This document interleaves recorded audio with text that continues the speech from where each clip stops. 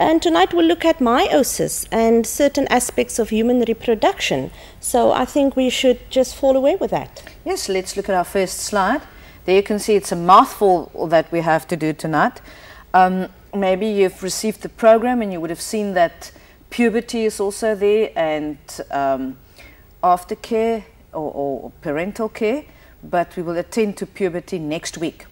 Kom ons kyk dan nou as ons met meiose besig is en wat meiose dan vir ons beteken. Right.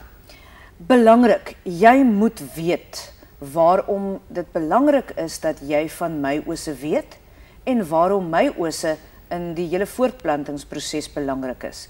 There are three main reasons why meiosis is a very important process.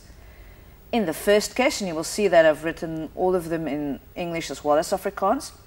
In the first instance, meiosis decreases the chromosome number from diploid to haploid. In other words, what you can say there is that meiosis is responsible for the production of gametes, or sex cells or reproductive cells. Dit beteken ook dat die chromosoomgetal konstant gehou word van generasie tot generasie. And during crossing over in prophase 1, meiosis also ensures genetic variety. Dis meiose wat maak dat nie een van ons eenders lyk nie, behalwe miskien 'n identiese tweeling. And just to go back to the chromosome number that remains constant, I hope you understand why it is important for that. Can you imagine if meiosis should not take place? What would happen to the chromosome number from one generation to another? And that is why it's so important, otherwise there would not have been the existence of certain species, in fact, of no species. Ja, want as ons hier nou kyk, Karen, hier is nou presies 'n verduideliking van wat jy nou net gesê het, 'n illustrasie daarvan. Ja, as you see there, all somatic cells, die liggaamscelle, somatiese celle, they all contain, and there you have three different organisms. And so each and every organism has its own chromosome number. And we're referring here to the diploid number because the somatic cells contain the diploid number of chromosomes. And we as humans, we have 46 chromosomes. And if we can go on to the next slide, you will see why is it that meiosis, or what happens is that meiosis reduces the diploid number to the haploid number.